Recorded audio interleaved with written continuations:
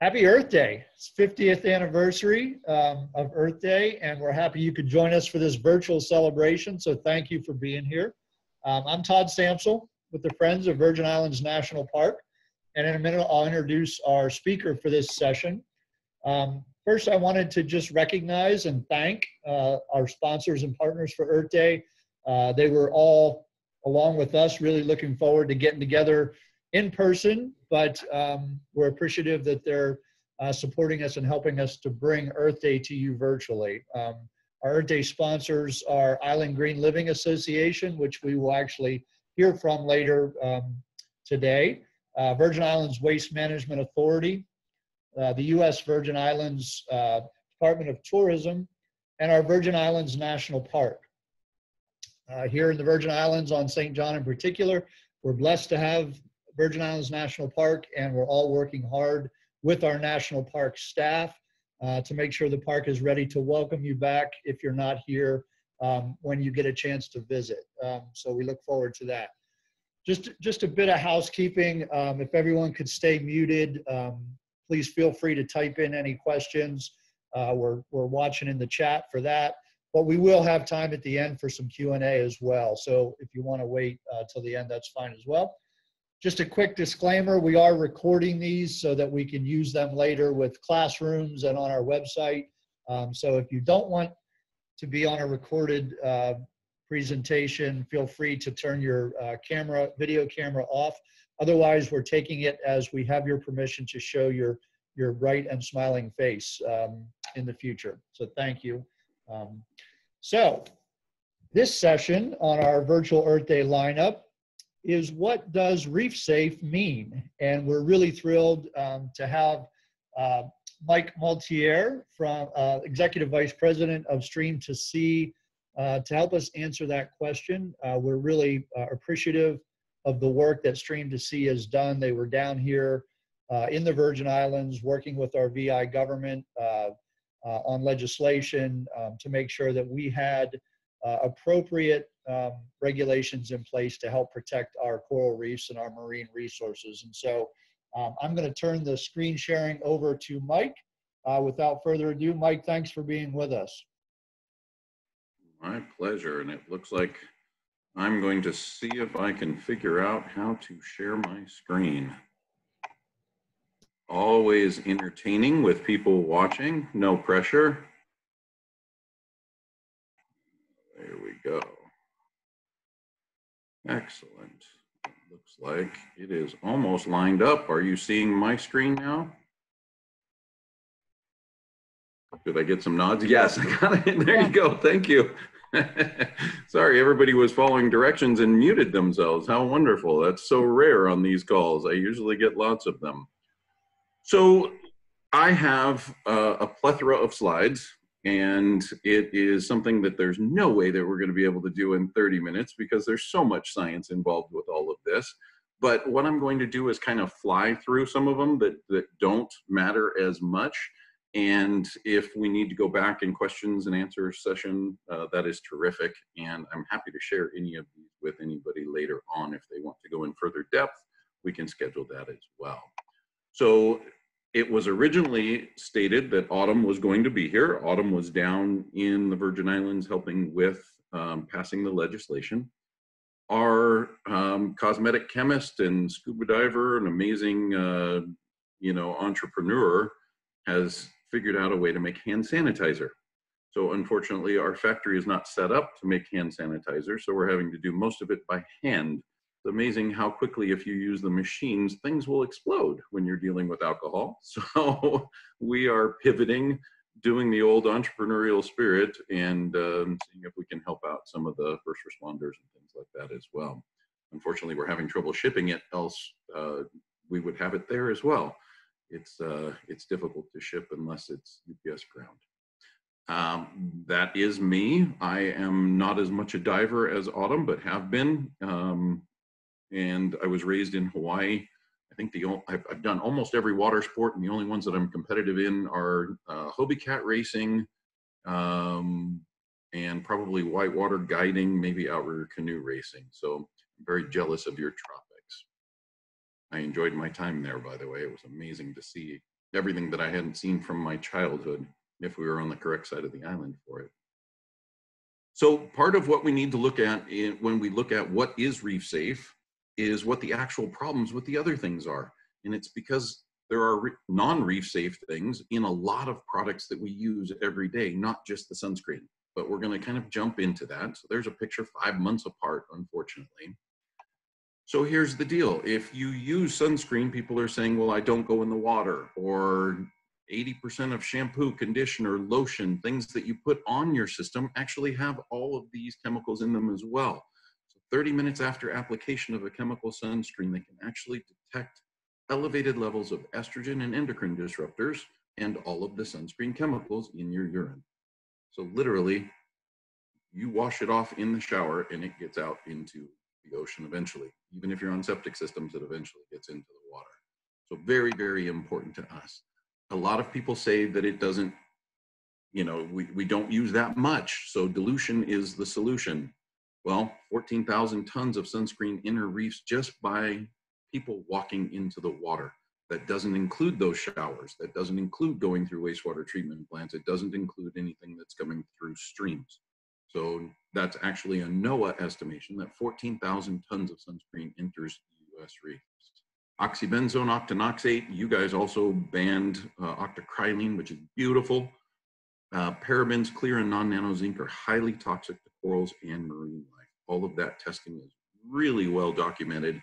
It's real easy to look that up.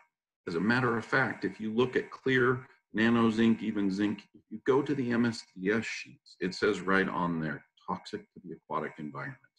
And yet it's still okay for us to use. It only takes 1 drop of oxybenzone in actually 6.5 Olympic-sized swimming pools to kill coral larvae. That's 62 parts per trillion. Later on, we're going to get to slides that show you, see, this is, you have to remember this, we're going to test you on this. It'll show you the actual parts per trillion in Trunk Bay. I have it for Hanauma Bay, I have it for all over Maui, in the Hawaiian Islands and things like that. 62 parts per trillion is where it starts to become toxic for coral larvae. All of these chemicals are known to bioaccumulate, and they are known endocrine disruptors. So many people don't know what the endocrine system is. I saw on our sign up that we had 2 children, so I'm not going to go into too much depth on the reproductive system. I don't know their age. So we're going to censor just wisely. But if you look at things on this, on the endocrine disruptors, perfumes, if you look on your shampoo or conditioner or lotion, if it says fragrance, there are 1,372 chemicals that are allowed by the FDA under the term fragrance. 52 of them are estrogen mimickers. There's another around 50 that are endocrine disruptors. So they're hidden under the term fragrance. The beauty of a sunscreen is because it is considered an over-the-counter drug, by law, you have to put all of the ingredients on there if it's in the fragrance. We don't have any drugs in ours, but that's how it is set up by the FDA. So oxybenzone applied to skin is absorbed and transferred into breast milk. It's been shown to, increase endometriosis and actually Hirschsprung's disease. Hirschsprung's disease, if people are unfamiliar, it's when a child is born without a colon.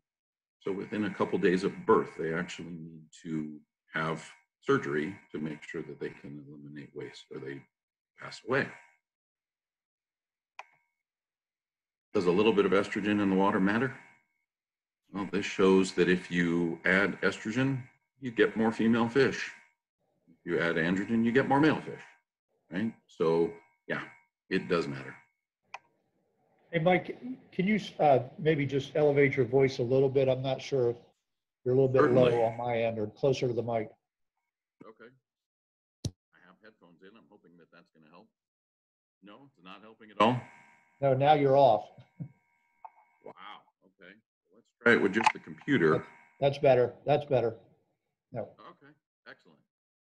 Well, maybe I'm having a headphone issue. Gotta love the technical difficulties when you get into these things. So oxybenzone effects on reef, and know that octocrylene, octinoxate, all of these different things have similar but slightly different impacts on the reefs. It, you know, obviously transforms healthy coral larvae into deformed inert larvae, feminizes male fish, leads to increased coral bleaching, DNA damage. The skeleton system of coral is the endocrine system. So this is where you run into problems if you add endocrine disruptors. It's obviously bad for humans, but the skeletal system of a nice healthy piece of coral is its endocrine system. Interestingly enough, oxybenzone was the 2014 allergen of the year. Nobody knew that. So that's why they created octinoxate. That's why they created avobenzone, all these different things. It doesn't seem to matter the benzophenones, whether it's an oxybenzone or an avobenzone, as far as human impact. So there was a study out of Sweden that showed if you had any of the benzophenones in your system and you went to conceive a child, that child will come out 30% more likely to get Parkinson's throughout their life, 30% more likely to have Alzheimer's. They will have an endocrine system that is compromised from birth. Their estrogen receptors will not be as effective from birth. It's hard to conceive of a male child because you'll have enough estrogen in there to throw off the reproductive system. And if you do conceive of that male child, once again, censoring myself here, the reproductive organs on that male child will not be of a standard size. Let that sink in. You can use the term micro later on. It is toxic to sperm and sperm development. It's a testosterone blocker. Like I said, detected in your urine 30 minutes after application to your skin. 96.8% of Americans tested had oxybenzone in their bodies. So we wonder why our fertility has gone down close to 60% in the last 25 years. Right? It's supposed to go down another 20% in the next 10 years based on the fact that we're continuing to use so many of these chemicals and that production of plastic has gone through the roof and we're using it in everything. That's one of the deals with our new hand sanitizer is most hand sanitizers have triclosan and carboners in it, which carboners are microplastics. Triclosan's very toxic to a lot of things. So let's get right into your backyard. Remember, we said 62 parts per trillion is killing coral larvae. Now, these were tests in 2017 in Trunk Bay. We said parts per trillion. All of these numbers are parts per billion. There's too many people getting into the water with toxic sunscreens, not enough movement of that water to push it out. When I was there, I knew that that was the case, and unfortunately was unwilling to go swimming in Trunk Bay because as a 51-year-old male trying to keep all of my parts operational, I'm not getting into a water full of estrogen. I went, what was it called? Lemon Bay? That maybe 3 bays around the corner, something like that. And there were fish.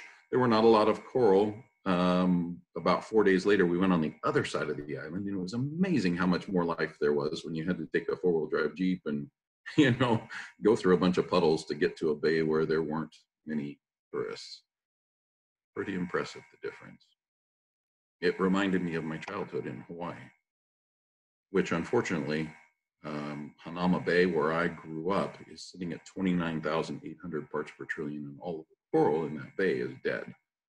It's now taken this interesting pandemic to make the fish even come back out of their holes. When I took my kids back 10 years ago, they said, "Dad, this is a beautiful bay, but why did we bring our mask and snorkel?" When I was a child, you could not walk up to your knees without being hit multiple times by fish over 10 pounds. And you couldn't find them when we went back. You had to go looking in the cracks and crevices to find them. So this current slide, it doesn't seem to matter whether I say octinoxate for 96 hours at 100 parts per billion or oxybenzone at 200 parts per trillion, whatever. The end result seems to be this. The ones at the top are nice, healthy coral with the algae. The ones down at the bottom are bleached. The one in the middle is actually a brain coral that a coral researcher, one of the volunteers that went out, said, oh no, I need something that's hypoallergenic. I'm going to use my own sunscreen instead of using ours. Hers had oxybenzone, octinoxate, all sorts of different chemicals in it.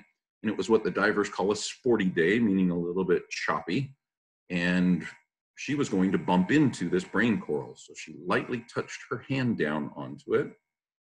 And a week later, there's her handprint bleached into the brain coral. So it took 1 2-second touch of what was on a human body in the water, and it bleached that coral. Now, at the end of a year, it was still there, and the edges of the coral were all starting to die off. So they believe that that 1 2-second touch of those chemicals caused that problem. So like I said, here's 100 parts per billion of the top aerosol sunscreen brand, right? 96 hours. They all tend to look like that. We have hundreds of those slides if anybody needs that sort of information. This is what happens when you expose little fish, these dotty-back orchids. When you expose them, organs have exploded. The larva on the right has had an aneurysm. When we go further into it, this is what happens when you spray an aerosol sunscreen. That's not my terms. This gal, Melina Fagan, that made a video, called it the sunscreen footprints of death. It sounds like it should be some Star Wars thing. Bum, bum, bum. But aerosol is actually a herbicide. So when you spray on grass, this is what it looks like the next day when you come back. Killed the grass around your feet.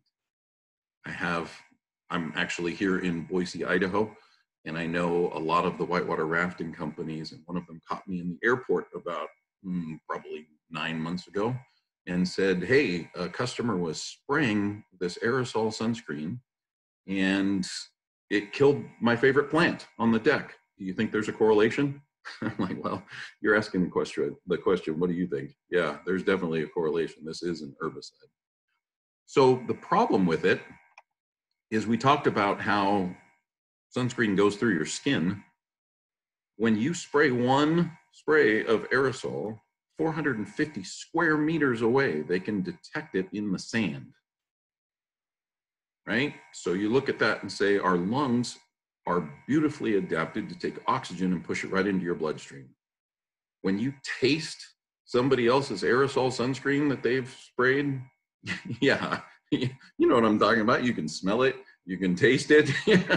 And Diane's going, ooh, yeah, I get it.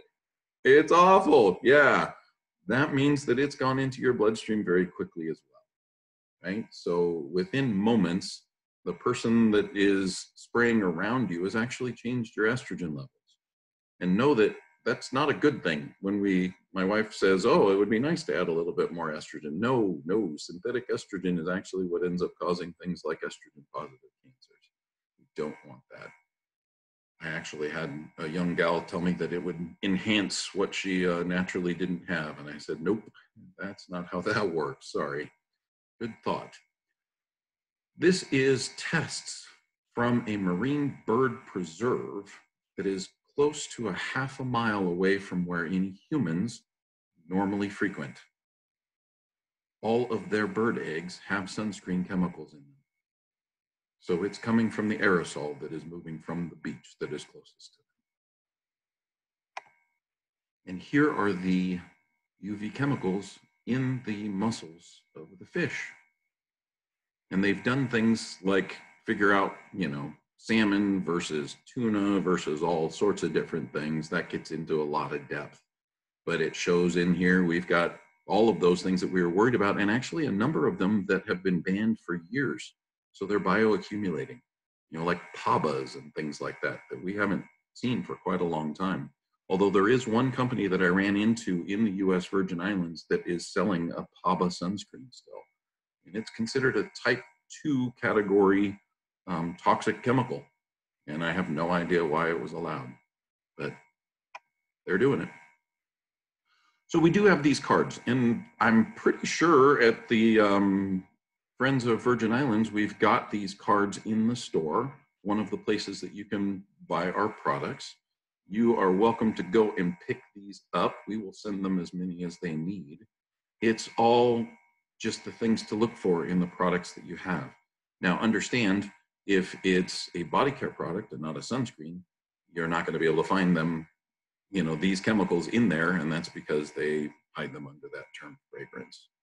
But happy to share as many of those as anybody needs. So why use chemical or mineral? What's the difference? According to the FDA, they have said that what makes the most sense at this point, they're not going so far as to say don't use the other things, but what they've said is go mineral. Mineral is probably the only safe way to go. That was put out, probably 2 months ago by the FDA. Interestingly enough, this current stimulus package that just went out, Mitch McConnell was nice enough to add some pork in there. He put for his constituents in Kentucky that they are allowed to use innovative sunscreen chemicals without getting any FDA approval. Yeah, I don't know why that sort of thing gets passed. That doesn't make any sense to me, and there's no connection to what the stimulus package was, but everybody wanted to pass that stimulus package as fast as possible, so that just went out. We have no idea what that's going to do. There are all sorts of chemicals that they use in the UK that everybody thinks, oh, the UK is so much ahead of the United States. Actually, when it comes to body care products, they're behind. And that's really interesting to me because in a lot of things like food and, you know, prescriptions and things like that, they might be considered ahead. But at this point in the UK and the EU, you are allowed to use trade names. So if you look at some of them, my favorite one you can Google is Helioplex. In the United States, it'll say Helioplex, and then it'll say all of the nasty toxic chemicals right behind it. In the EU, it just says Helioplex, which if you like the sound of that word, that sounds amazing. Helioplex, it blocks everything. You're going to be so safe. You have no idea what you're putting in your body. So titanium dioxide and zinc oxide are what they're saying are the safest.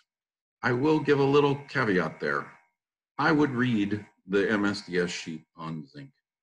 A lot of people don't like me saying that because it's so much better than the chemicals. Honestly, so much better than the chemicals. But zinc oxide, as it starts to break down, changes the pH. So if it changes the pH around something that's trying to breed, it will cause a problem. So titanium to me is the safest, and will show how it settles and how that's important. A mineral sunscreen works outside of the body. It reflects the UV rays back. There's actually drugs in most of the chemical sunscreens that pulls the chemicals into your system, and it doesn't reflect it back. It actually absorbs the sun's rays. So to me, it is a leap. There's no science on this, but there is science to say that A, your estrogen levels go up, B, your endocrine system is compromised. Now you're pulling all of the sun's rays underneath your skin. I know how energy works, and if you listen to the manufacturers, they say that that energy just disperses. To me, it sounds like it's probably creating free radicals, which just makes you much more likely to catch every other kind of disease out there. So according to some studies, you're 4 times more likely to get skin cancer since the inception of chemical sunscreens than you are before. Who knows, right? That could be because the ozone layers. I mean, there's all sorts of stuff. Who knows? I'm always curious who funds these studies. So it's much more stable. What's beautiful about a chemical sunscreen, not a chemical sunscreen, chemical sunscreens last about a year, and then they get more toxic and they get less effective very quickly. With a mineral sunscreen, it goes on immediately. It lasts for about 3 years on the shelf. After 3 years, it starts to separate. So it doesn't necessarily get toxic. There is the potential that the preservatives won't keep up. But 3 years, you should be able to go through a tube in 3 years. Or you're not a sunscreen user. The ones that say clear or go on clear, or if they do go on very nicely like a lotion rather than like a sunscreen, a mineral sunscreen, it's very harmful to the aquatic environment because those have nanoparticles. Nanoparticles actually get directly into fish eggs and cause serious problems. In British Columbia, there's a river called the Cowichan River, comes off Cowichan Lake. They determined that over the last 4 years, there was not a single salmon that hatched. They all went and laid their eggs, but none of them hatched. Interestingly enough, the studies showed that they had all of these sunscreen chemicals in the eggs. Somebody has now paid off that group. So if you go to Tube Shack, they all use Stream to Sea sunscreen. They will not rent tubes to anybody that's using anything other than Stream to Sea sunscreen, but they have taken down the study that shows that it was all sunscreen chemicals in eggs. So they said originally, we're doing this because of the eggs. And then they said, there's no proof that it causes any problems with eggs. So somebody obviously sued somebody. This is really important when you look at a mineral sunscreen versus a chemical, because chemicals have tried to convince us that we need an SPF 50 or an SPF 100. That's because it's very difficult to get to an SPF 50 with a mineral sunscreen. Based on this chart, is it all that important? The difference between an SPF 30 and an SPF 100 is less than 2%. These are all rounded off. So what difference does it make? Right? Less than 2%. We're talking about time. We're not talking about total protection. So it's negligible. If you're really worried about it, ours is rated for 80 minutes in and out of the water. So put it on every 80 minutes. Personally, when I was there, I applied at 10 o'clock in the morning. I was in 3 different bays for about an hour to 2 hours each. And I only reapplied to the places that were hotspots because I can feel them. My wife can't. So we put it on every couple hours for her, because otherwise she just burns.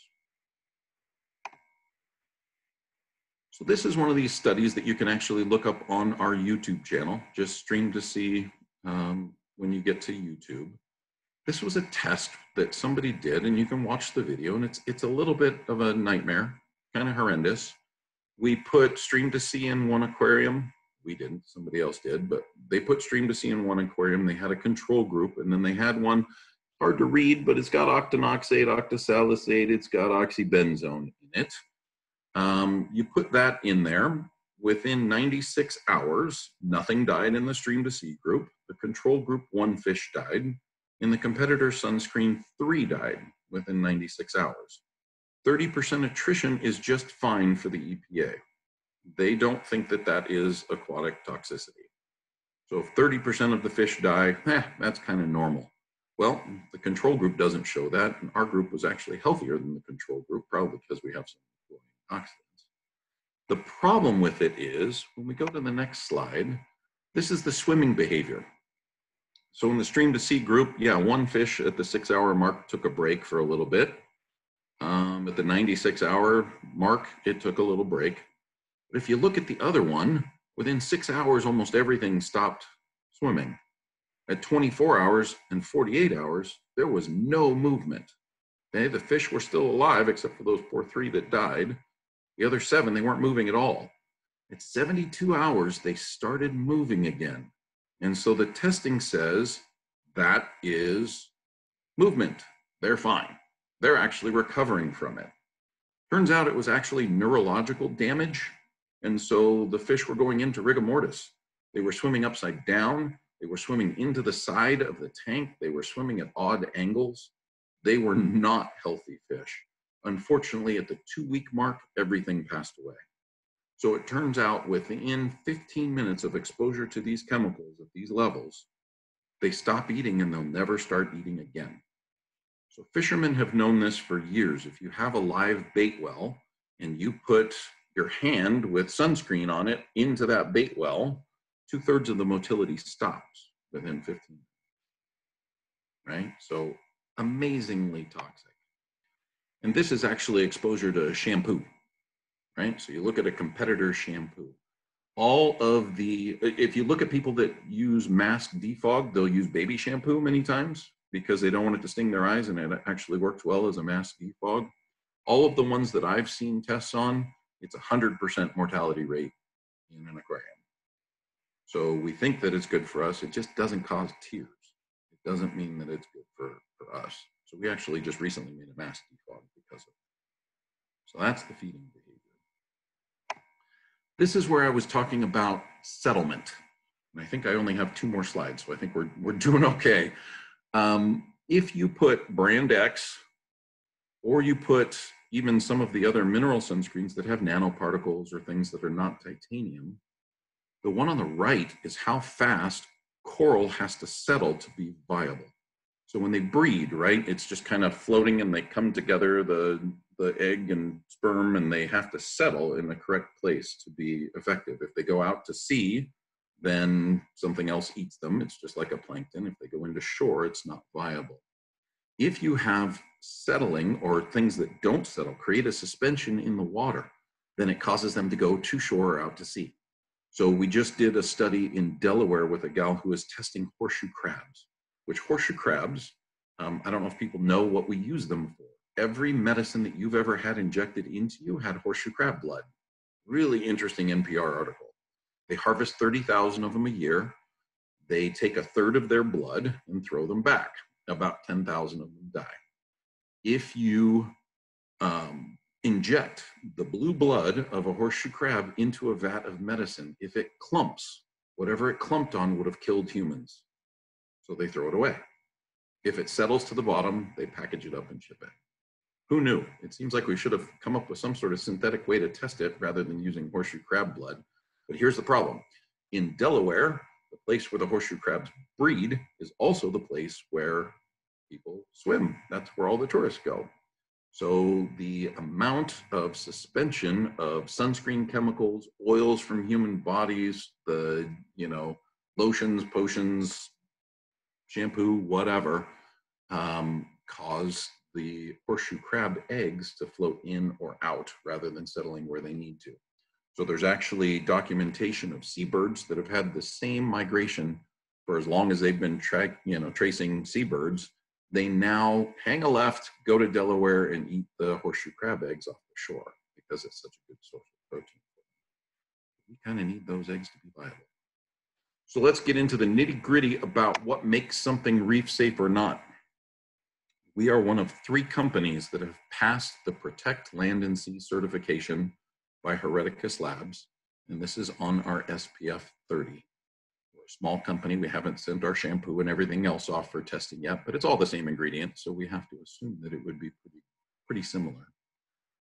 What we found the first time this was available to everybody, my understanding is 105 different brands applied for this certification, and everyone failed, including us.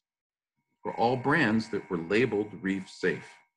So you have to understand that there is no designation, there is no certification, there is no group that says this is what reef safe is. It is a bogus term. It is no regulation. Just like saying natural food, like saying baby safe, none of those have any legal definition at all. So we failed, but we were told we were 138 times cleaner than anything else on the planet. Please find out where some of this stuff is leaking in, because we actually found all of these things in our products. We traced it all the way back to a place in Snaith, England, which I've never been to Snaith, but it sounds like fog or something Harry Potter would do. Snaith, that just sounds awful, but I'm sure they're happy there. They were storing one of our ingredients in a blue plastic tub. That blue plastic tub was actually leaching all of those chemicals into our product. Very small amounts, but what that says to me is if people have not passed this, they very likely have all of these things in their product, or at least some combination of a few. So if you're going to go over the top and be crazy like we are, you go and get this testing and prove that you don't have any of these things in your product. And then you put your product into a sugarcane resin tube instead of plastic. So all of our tubes are based on sugarcane resin. That's kind of scary to me. There's only 2 other people to date that have passed this test. Both of them are zinc based. So we can go back to our discussion on zinc. One of them actually just had test results come through that shows that over 20% zinc that's in their product when tested with sea urchin caused deformities and death. Where do you find us? There we are in the Virgin Islands. And what we want you to know is that a percentage of all of the USVI sales goes to support Island Green. We really want to make sure that we are not just there for profit. Heck, if we were here for profit, we would be doing chemical sunscreens. They make a lot more money, but we literally can't sleep if we know that we're causing harm. So we want to back the local groups. That's why we're more than happy to do these sort of discussions, why we want to help out. I actually have reached out to the Montessori schools, and we're working with the Gift Hill School and things like that. Want to provide for them any information they need and give them support as well, so we can be used for fundraisers and different things like that. We don't want to be the ones that just come in and expect things from you. We want to make sure that we're supporting what you guys have going. If somebody on this call is not from the Virgin Islands and can't support one of these local places, if you just go to streamtosea.com and use the Island Green at your checkout, then they will get a percentage of that sale as well. So we talked about our bioplastic made from sugarcane resin. And we talked about how there's currently no organization or mutually agreed upon term to define reef safe. Stream to Sea is the only mineral sunscreen line that has been proven non-toxic to coral larvae, saltwater fish, freshwater fish, and C. elegans. C. elegans are the little bitty worms that have about 94% of the same DNA as we do. So a lot of testing for cancers and things like that actually happens on C. elegans. So read your ingredients, find out what's there. If you can't find us, try to find a mineral-only sunscreen, and it should say titanium dioxide or zinc oxide, and it should say non-nano. If it doesn't say non-nano, it's likely a nano. So those are the biggest things to look for. If there's any other active ingredients, don't touch it. You know, if you really want to make sure that you are a reef protector, but otherwise, go for the best you can. And this is my favorite because I race Toby cats. I just love this slide. It reminds me of where you guys are, not me. I do have a river, but it doesn't look anything like that. So I am happy. Well, what did I get? 10:38 after introduction. That was almost exactly half an hour. Whew. So I am happy to answer questions if anybody has any. And also happy, like I said, to do follow-up meetings, do follow-up discussions, talk to schools, whatever people need. Mike, I have a question. Go ahead. I heard a question. Oh, sure. So I've seen a lot of people wearing Reef Safe sunscreen around here, but it looks like it gives you that zinc white ghost pasty look. Yeah. I think Lydia in our store had a sample where it's tinted beige. Yes. Is that all there is, or is there one that doesn't give you that zinc look? Here's the problem. Yeah, the titanium, and you do it with a tint, it definitely is better. It definitely blends in better. In Hawaii, I was out surfing because I wouldn't swim in any of the bays because I know the concentration of the chemicals there, and I can't afford to do that. So I was out surfing, and two Hawaiian guys came up to me, and they're very protective of their surf breaks for one, but very protective of their reefs for two.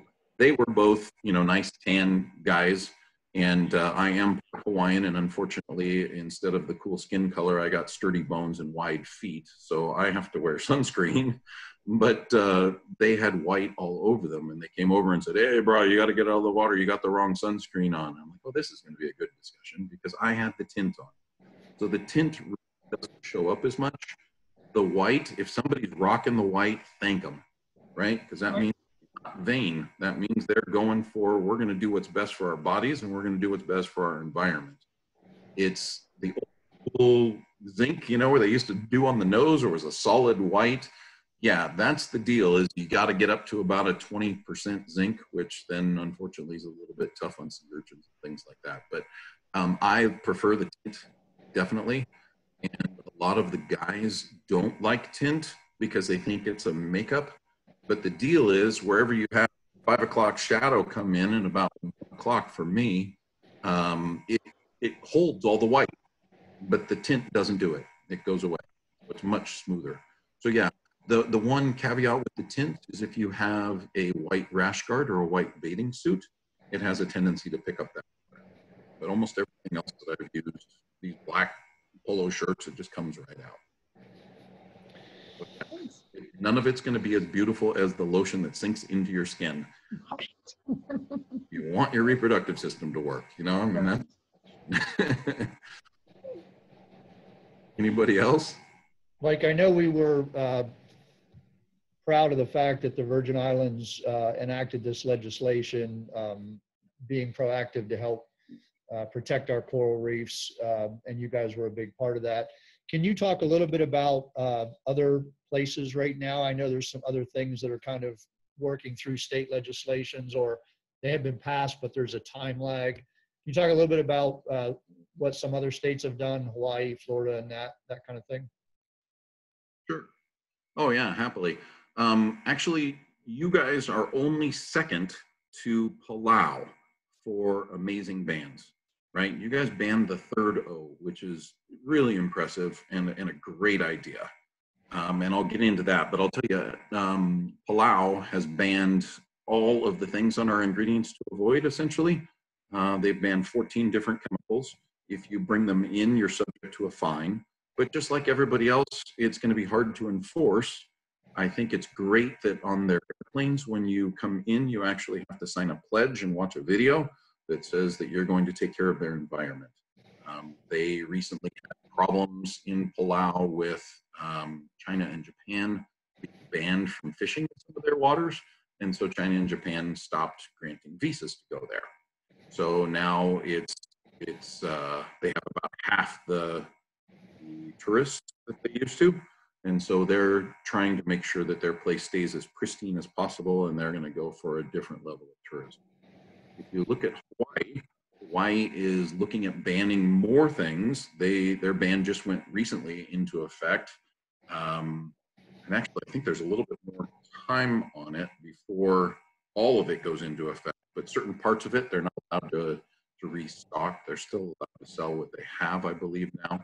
But now they're looking at legislation for 2023 to get closer to a Palau.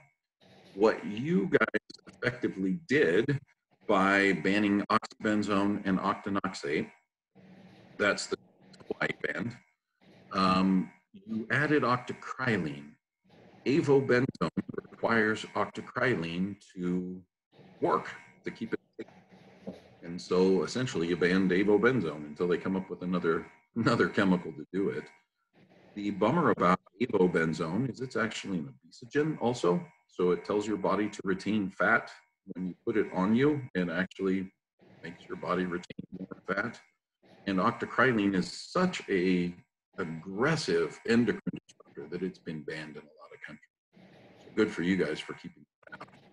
Key West, Florida, banned oxybenzone and octinoxate, but now Florida, the state, is trying to ban the bans. They're trying to say that none of the counties or cities or any of that can do their own sort of bans. But you know that this is highly political. You know, there's Johnson & Johnson is based out of Florida. The owners of it, you know, the original founders of it are based out of Florida. So I'm sure there's a lot of pressure there. A couple of the other Caribbean islands, and there's a lot more that are working. Great, thank you. Most of them are just oxybenzone or octinoxate. Yeah, most of them are just the two chemicals. So you guys are ahead of the curve. You're already dealing with the one that just came out to replace those two chemicals. So that's great. In Hawaii, and you guys might see it there at some point, in Hawaii, if they're still allowed to sell off their stock, on the back of the bottle where it says ingredients, that's where they're putting the price tag, so that you can't tell what the ingredients are without peeling the price tag off. Trying to sell their back stock. Yeah, yeah. Horrendous. Any other questions for Mike? Yeah. I have another question. So why would you say they want to ban the ban? Is it expensive to make? What, the sunscreen or the ban? The Reef Safe sunscreen? Yeah, it is expensive to make. I don't think it has to do with that at all. One of the biggest people that are against bans are actually dermatologists, and their argument makes no sense unless you follow the money, right? So if you look at it and say, if something says SPF 30, that means it's an SPF 30 according to the FDA. Doesn't matter whether it's chemical or mineral, whatever. If it says SPF 30, it is blocking the sun the same as something else that says SPF 30, right? In theory. So it doesn't hold any water, but there's a lot of groups that are really against that. And yes, using titanium dioxide is the most expensive option that you can come up with. Adding all of the antioxidants that we do is the most expensive option you can come up with. Adding sugarcane resin tubes to make sure that there's no toxins in it, it just sends it through the roof. So yeah, it is significantly more expensive to produce. The interesting part is, well, if you really compared us to other products, we should be at about a $40 price point, right? And we're at a $17 price point. So if you really compare apples to apples, as far as how far things will go in cost, you use very little of the mineral sunscreen in comparison to the chemical. It spreads differently. It stays on top. It doesn't need to spread in. It lasts longer, and then it's got that 3-year shelf life. So really, I was doing a podcast in Key West, and the gal that was hosting the podcast did a quick little calculation and said, wait a minute, I can keep my reproductive system working for about $1 more, you know, and that was really her rationale. It was like, oh, come on, you know, a $4 tube of something that's super toxic or a $17 tube that goes 4 times as long, you're pretty darn close to the same thing, you know. So it does cost manufacturers more, but understand that my profit margins are much smaller than the chemical ones. Even at $4, their profit margins are 2 to 3 times our profit. So yeah, they would rather just stick with what they have because they're making Right. it. Somebody will buy it. Yeah, that's too bad. Yeah, billions of dollars. Yeah. Thanks. Jealous of that part, but that's it. Any other questions for Mike? We're going to have to end fairly soon. We have a 1 o'clock session coming up that we have to prepare for. But Mike, I wanted to thank you for taking the time to educate us and inform us on this. And I really do want to thank Stream to Sea for all the support that you've given. This isn't the first time Mike's participated in something with us, and we're really appreciative of the support that you give down here. And so look forward to seeing you next time you visit. Yeah, for sure. Well, my whole goal is to save all the babies, right? So I don't care if they're coral or if they're human. And Autumn will talk more about Reef, and I talk more about the endocrine system because my thyroid stopped working. I'd like to not have anybody else experience that, right? Yeah. So to me, anybody that wants to help me save the babies, let's talk about it. All right. Great. Well, thanks everyone for joining us. Thank you. Thank you, Mike, and we'll see you soon. Yeah. Thank you. All right. Bye, everyone.